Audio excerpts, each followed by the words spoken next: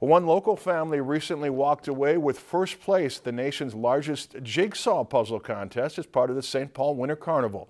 Our Sarah Winkleman spoke with some team members about the victory in the family division.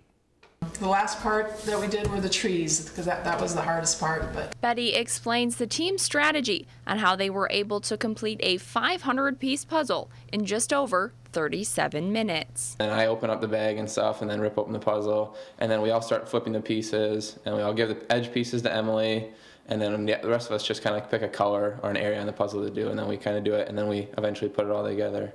They call themselves the Pillager Puzzlers, and the team is made up of Mom Betty, son Joshua, daughter Emily, and family friend Nicole. It's really kind of a great experience and really something fun that we can do together, because I mean, yeah, it's just like another cool thing that we can do and like kind of bond over, I guess. So Betty first heard of the tournament nearly 20 years ago and competed with her siblings. and then when my kids got older, I asked them, would you be interested in doing it? And to my surprise, they said yes.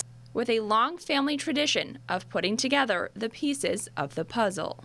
Whenever we all get together, we are doing puzzles, and there's a puzzle going at my house, by my mom's house, all the time.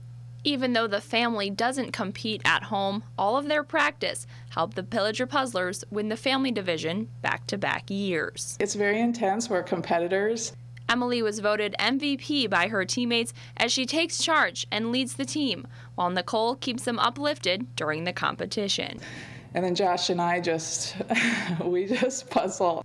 As the excitement continues to build in the room. Just feel the buzz in the air that somebody's gonna yell done. Even though the tournament is just behind them, they're already looking forward. hopefully we can win again next year. Next year, the team will move on to compete in the adult division. Reporting in Pillager, Sarah Winkleman, Lakeland News. The Pillager Puzzlers finished over a minute ahead of the second place winners.